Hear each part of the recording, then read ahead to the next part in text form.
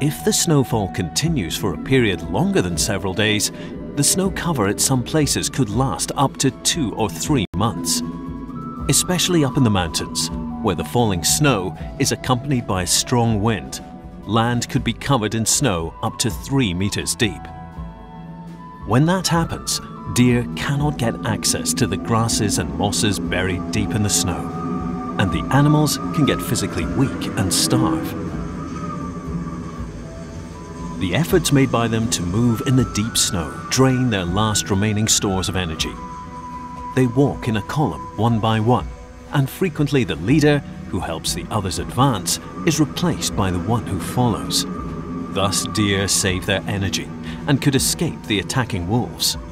Despite the support amongst the deer, the shortage of food is fatal to the very weakest, and they lag behind the herd.